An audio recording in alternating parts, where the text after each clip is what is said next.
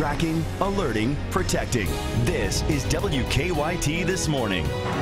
Now at 6 a.m., a huge loss for the Kentucky Wildcats. What we've learned about a knee injury that has sidelined Alex Poitras. A close call overnight for a Lexington family after a car crashed into their home. And many students getting a long weekend because of the flu. These stories and breaking news as it happens coming up on WKYT This Morning. Good morning and happy Friday to you. I'm Rebecca Smith. It is December 12th. We are creeping closer to Christmas. Hopefully you can get some of that Christmas shopping done this weekend if you have not gotten around to marking everybody off your list. Bill Bryant has the day off. Micah Harris is here, though, in our First Alert Weather Center with a look at what today brings weather-wise. Well, today's going to bring another sunny day. I mean, like we had yesterday. Yesterday was beautiful as we went toward the afternoon. I think today's going to be the same story. Off towards your weekend, there will be some changes, but they're good changes. So I'll get to that in just a couple of minutes. But there's live sky camera. There's a shot Hamburg. Things look just fine. Nothing on the roadways, no rain, no snow, nothing. You might have to scrape a little frost off your windshield. Check out these temperatures. 21 in Danville, 21 Somerset, London, Corbin. I mean, it's really, really cold. And as you're walking out the doors, it's going to be really cold, but it'll be on the cool side this afternoon, right around average for this time of year. Plenty of sunshine ahead. That's going to be our focus of the forecast as we head toward the weekend. But like I said, there are good changes, and I'll explain that coming up in a few minutes.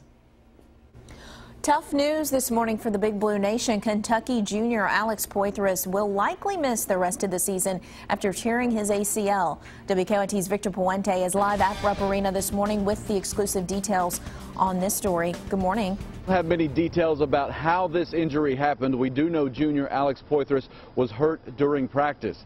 Now, tomorrow's game against North Carolina is big enough that fans are already camping out near Rupp Arena. You can expect that group to grow throughout the morning, but they most likely won't see Alex Poitras on the court tomorrow. WKYT has confirmed his injury is a torn ACL in his knee. Now, Poitras has started 8 games and is averaging 5.5 points, almost 4 rebounds a game for the undefeated Wildcats. He's also the team's leading free throw shooter at 86%. UK plays North Carolina here at Rupp Arena tomorrow at 11.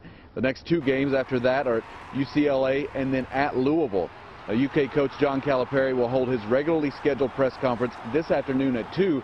We hope to learn more about Poitras' injury and his status for the rest of the season. Live in Lexington, Victor Puente, WKYT.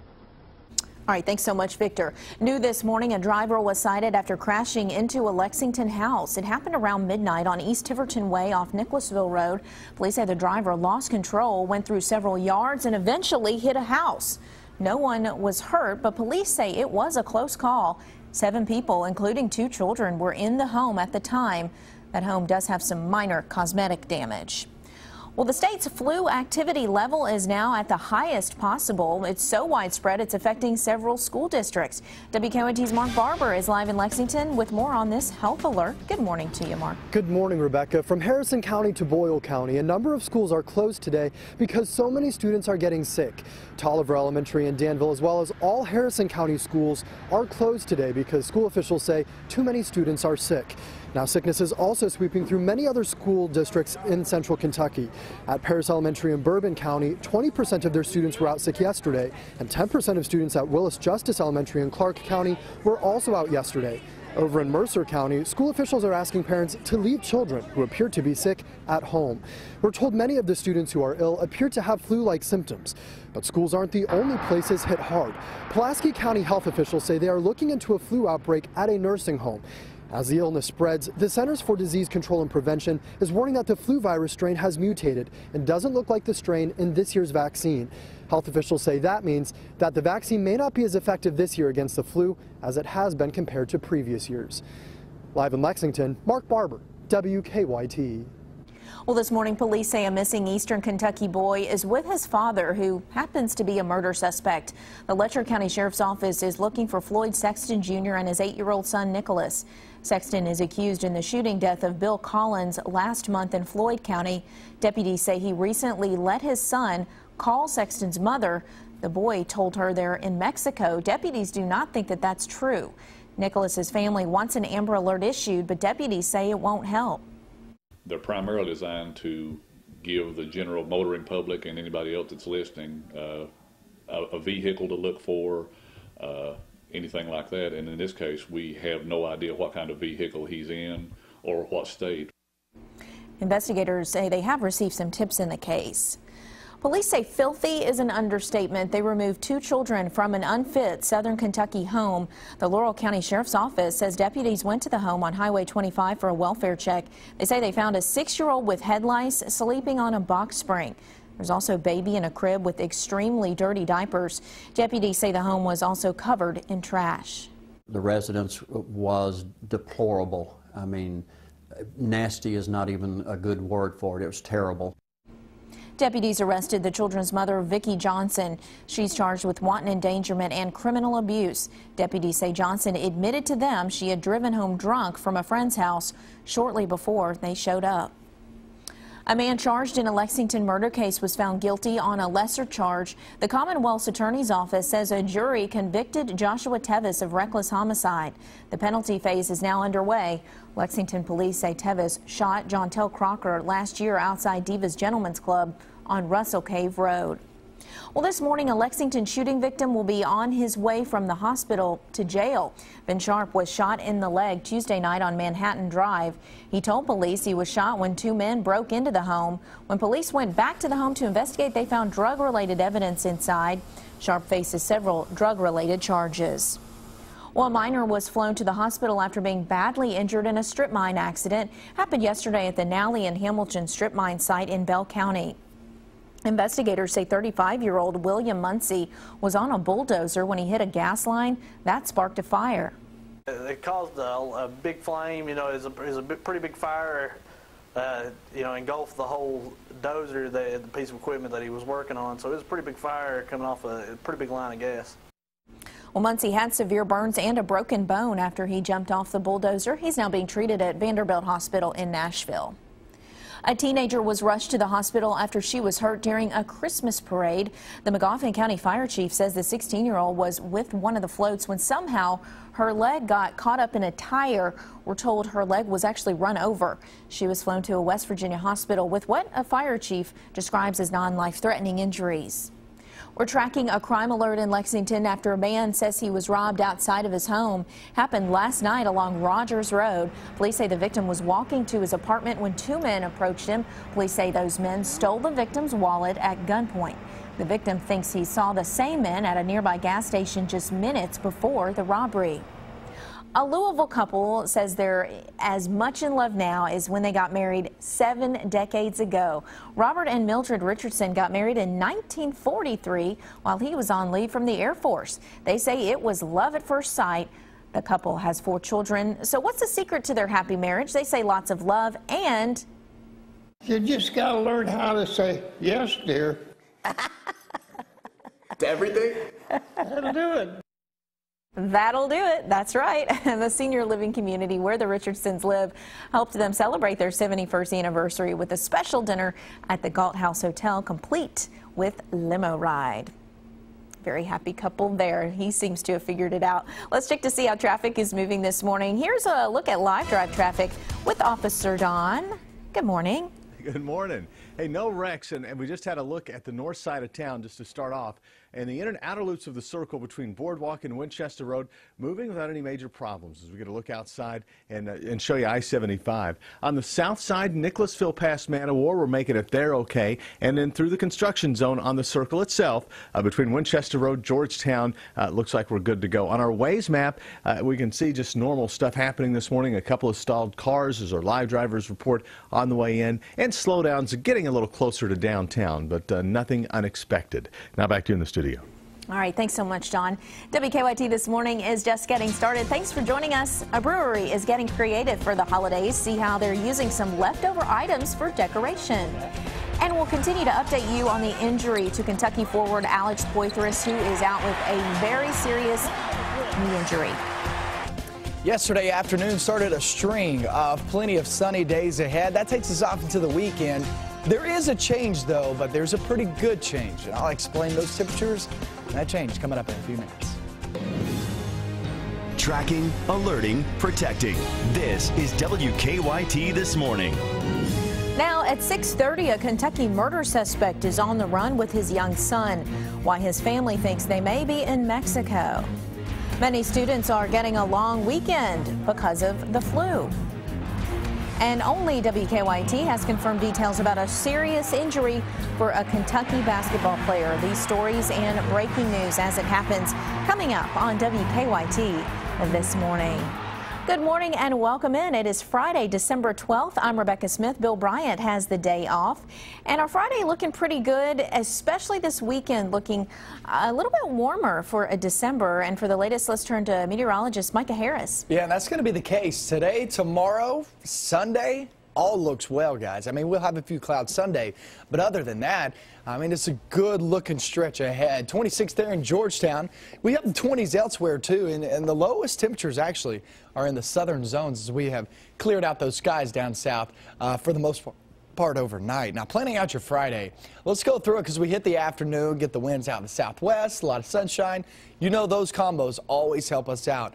And this time of year, we're usually in the mid-40s, and we'll be closing in on that by the afternoon.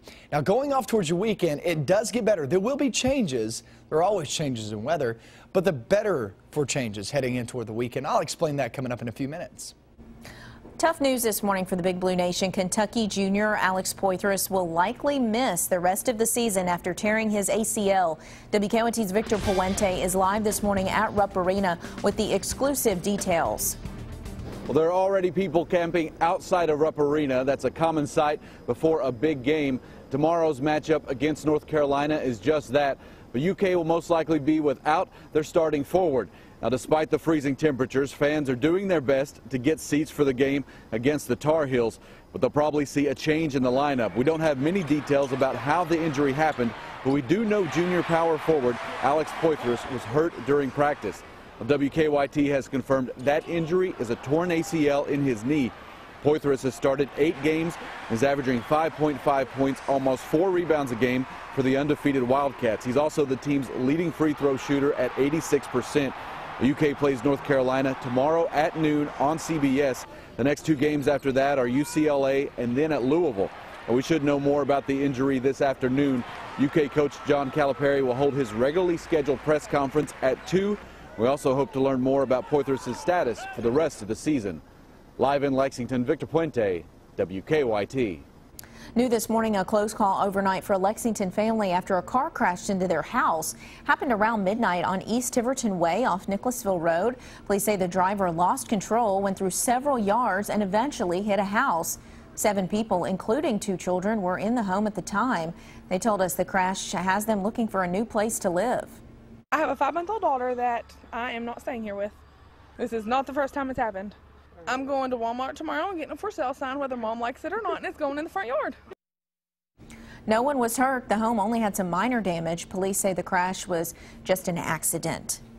Well, the state's flu activity level is now at the highest possible. It's so widespread, it's affecting several school districts. WKYT's Mark Barber is live in Lexington with more on this health alert. Good morning, Rebecca. Because sickness is sweeping through their schools, the Harrison County School District and Tolliver Elementary in Danville are both closed today.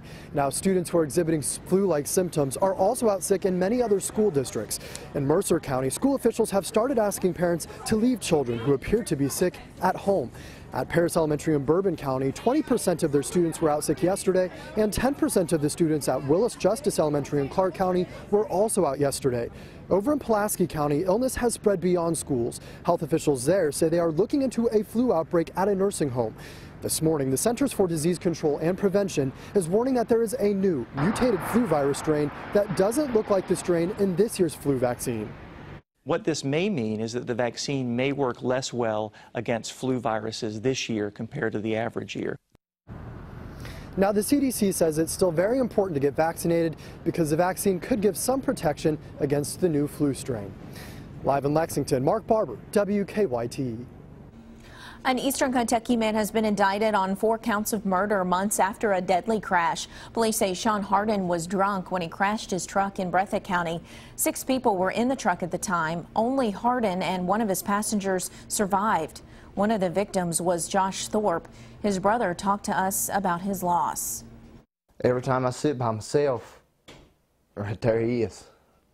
Right there's my little brother. We want Josh back. It's what we really want. But you can't get that back.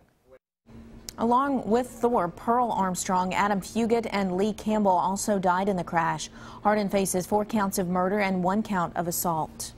This morning, police say a missing Eastern Kentucky boy is with his father, who happens to be a murder suspect. The Letcher County Sheriff's Office looking for Floyd Sexton Jr. and his 8-year-old son, Nicholas. Sexton is accused in the shooting death of Bill Collins that happened last month in Floyd County. Deputies say he recently let his son call Sexton's mother. The boy told her they are now in Mexico, but deputies do not think that's true. A man who admitted to killing his neighbor's dog will do some jail time. As part of a plea deal, a judge sentenced Robert Ham to 5 years for animal torture. The sentence will be diverted, but Ham will still have to spend 60 days in jail. Police say Ham put a razor blade and nails in some meat, then dropped it over his Hardin County neighbor's fence. One of his neighbor's dogs died. As a part of the plea deal, Ham also has to sell his home and move. Police say they may have a break in the case of some stolen packages in Lexington. Police say an officer following a UPS truck as part of a surveillance detail saw a man take a package from the front porch of a home. He was later arrested during a traffic stop. So far, he hasn't been charged, but police say they did find several packages in his car. After a day of contentious debate on Capitol Hill, the House approved a bill to fund the U.S. government. Susan McGinnis reports from Capitol Hill on what it took to get the bill through and where it goes from here. Before a midnight deadline hit, the House narrowly passed a $1.1 trillion spending bill to keep the government operating through September. On this vote, the yeas are 219, the nays are 206. The motion is adopted. The vote followed a day of contentious debate on the House floor Thursday. Democrats objected to a provision allowing a 10-fold hike in what individuals can contribute to political campaigns and another that eases bank regulations. Stop supporting a bill that would allow the biggest banks in America to rip off the people one more time. Republicans wanted the bill to block funding for the president's executive order on immigration. This lawlessness, immigration overreach must not stand. In the end, an unlikely alliance helped push the bill through. President Obama joined Republicans to get Democrats to vote yes. The White House argued this was a better option than what might pass under next year's Republican-controlled Congress. There's no doubt that the amount of leverage that Democrats have on Capitol Hill will be reduced as a result of the Republican gains that were made in the last midterm election. The Senate passed a 48-hour extension of government funding to keep the lights on past midnight and is expected to vote on the full bill in the next few days. Susan McGinnis, CBS News, Washington. While the bill funds the government through the fiscal year, it funds the Department of Homeland Security only through February. Republicans hope that will give them another chance to block the president's immigration policy. Well, Kentucky Governor Steve Beshear is again asking the U.S. Supreme Court to issue a ruling on gay marriage. According to the Courier-Journal, the governor's private attorneys joined in an appeal asking the court to rule. Last month, the U.S. 6th Circuit Court of Appeals upheld gay marriage bans in Kentucky and 3 other states. Earlier this year, the governor's attorneys appealed a federal judge's decision that struck down Kentucky's ban. But the governor says Kentuckians deserve to have the U.S. Supreme Court decide if gay marriage is a constitutional right. The Christian group building a massive wooden ark in Kentucky is considering a court battle to fight the state's rejection of the project's tax incentives. President Ken Ham of the group Answers in Genesis says losing the tourism tax rebate will be costly, but no decision's been made yet whether to challenge the state in court. Kentucky tourism leaders say the Ark Encounter project is not eligible for tax incentives because employees would be screened on the basis of religion. Well, the candidates for Lexington's next police chief have been named, and 2 currently serve as assistant chiefs. Mark Barnard oversees the Bureau of Investigation. He's a 28-year veteran of the police department. Lawrence Weathers is the assistant chief of the Bureau of Special Operations. He's been on the force for 25 years. Dwayne Depp will also interview for the position. He's currently a member of the Kentucky Parole Board and has more than 24 years experience in law enforcement. Our final candidate we're talking about, Terry Wilfong. She recently retired as police chief in Greenville, South Carolina, and now lives in Louisville, where she was once an assistant chief. All 4 candidates will interview with the selection committee next week. Well, UK President Dr. Eli Capilouto has spoken out against controversial comments made about some protesters. Groups of students held die-ins on campus to protest the recent lack of indictments against police officers in Missouri and New York. Dr. Capilouto said hateful comments were made about the protesters on social media. In a statement, he said that kind of language has no place in the community. You can see the full statement on WKYT.com. Two University of Kentucky athletes are having their jerseys retired. Gymnastics standout Jenny Hansen will be honored February 20th at the gymnastics meet against Arkansas, and basketball star Tony Delk will be recognized the following day at the men's basketball game against Auburn. Delk championship. He played 10 seasons in the NBA. Hansen broke 3 NCAA records with 8 individual national titles, 4 titles in 1 year, and 3 all-around championships. So congratulations to those two. Let's check to see how traffic is moving this morning. The time now is 6:41. And here's Officer Don with a look at live drive traffic. Good morning. Downtown looks great with no problems on Main or Vine Street trying to get there. Even High Street past Rose toward or up in that area, things are pretty quiet. Let's get a look outside and we'll show you what we're talking about as you plan to head out the door this morning on this Friday. Hopefully you'll have a great ride in. The live look at Nicholasville at Alumni. Now the construction zone on Leestown Road, things continue there, but lanes are open and moving. Even on the inner and outer loops of the circle past that point, most of the work over to the side for now at least. On our Waze map, that's what we're seeing. We're seeing no major issues to deal with. Live drivers on the way in reporting a couple of stalled cars and some slowdowns like on Wilson Downing approaching Nicholasville Road, waiting at the light there, and also Nicholasville Road from Wilson Downing toward the circle, one of our heavier spots. Now back to you. All right, thanks so much for joining us on this Friday morning. We have a lot more news on the way. Rudolph is getting busy, and it's not with Prancer and Dancer. Why Wisconsin is seeing an increase in visitors. And we'll have a lot of sunshine for today. Hey, we need it. Temperatures are in the 20s, maybe even some in the teens down in the valley regions down towards south and southeastern Kentucky. We'll get that sunshine today and through the weekend, but the weekend has some pretty good changes. I think the temperatures actually go up. I'll show you that forecast coming up.